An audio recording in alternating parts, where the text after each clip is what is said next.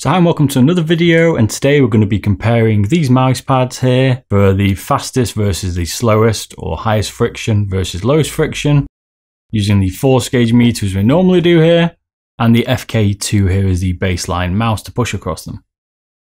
And we're also going to include my G640 results here, because we use that as the baseline mouse pad, and you'll be able to use that throughout my other statistics, which are on beardedbob.com. to understand how fast these pads are, or which pads work for you. If you haven't already been to beardedbob.com, I have a load of comparison charts there, as well as all my reviews that I've done for different products. You can also compare mouse pads, loads of stuff, as well as use the voting system to let me know, as you have done for this video, which one you want me to prioritize.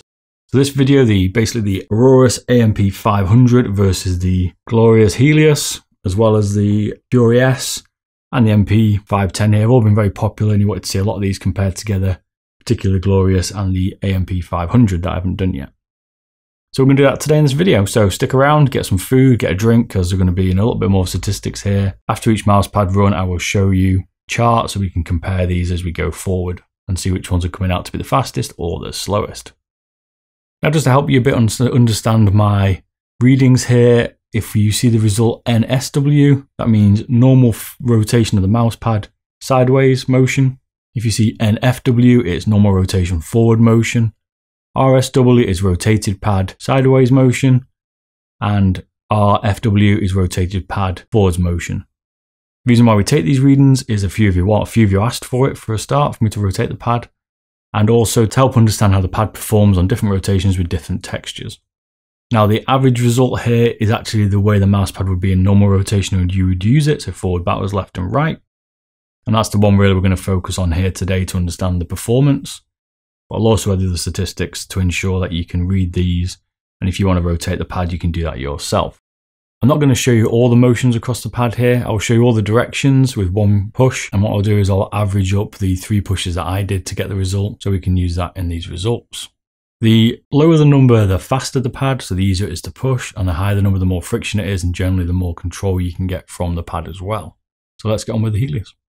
So the Helios's first average on NSW was 17 grams, NFW was 21 grams, RSW was 16 grams, and RFW was 22 grams. So that gave the Helios in with a standard average, which is fast, of 19 grams. This is the fastest pad we have tried. It's faster than the Artisan Sendikai. So it's certainly a fast pad, the Helios. So these other ones are going to have to be pretty quick to compete with that, because that's a quick average.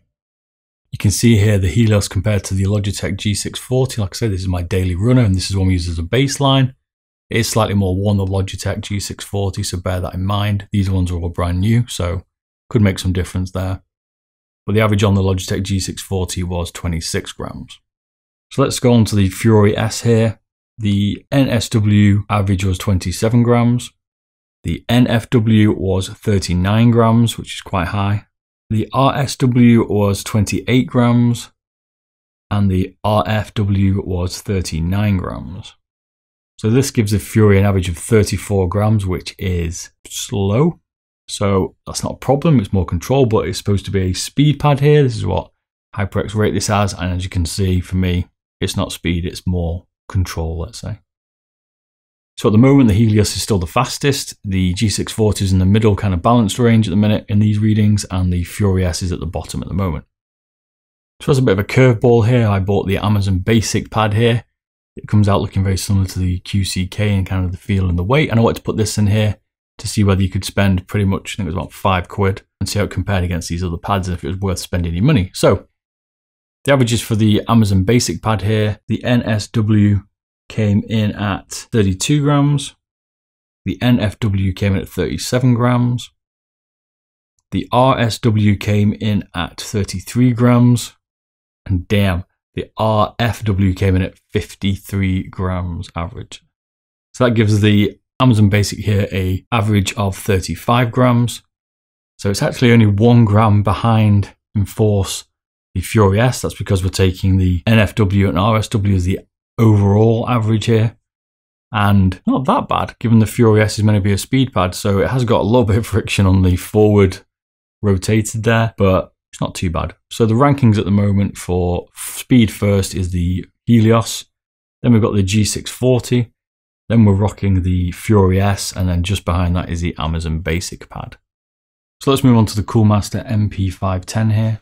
So the NSW was average of 16 grams, the NFW was an average of 23 grams, the RSW was an average of 21 grams, and the RFW was an average of 27 grams. That gives the Cooler Master MP510 a good average of 22 grams here, which puts it in second place for speed. So we've currently got the Helios being the fastest, then the MP510, then we've got the G640, the Fury S, and then we've got the Amazon Basic at the back here, being the slowest pad out of these so far.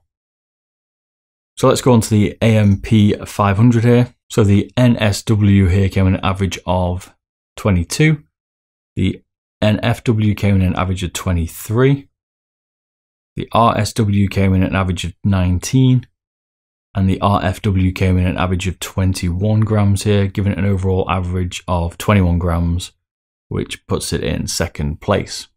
So we've got the Helios being the fastest, the AMP500 second, then the MP510 third, although they're very close.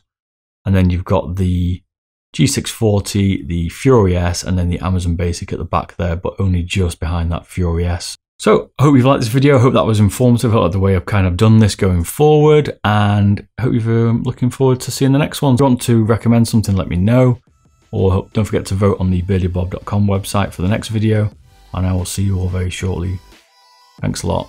Bye bye.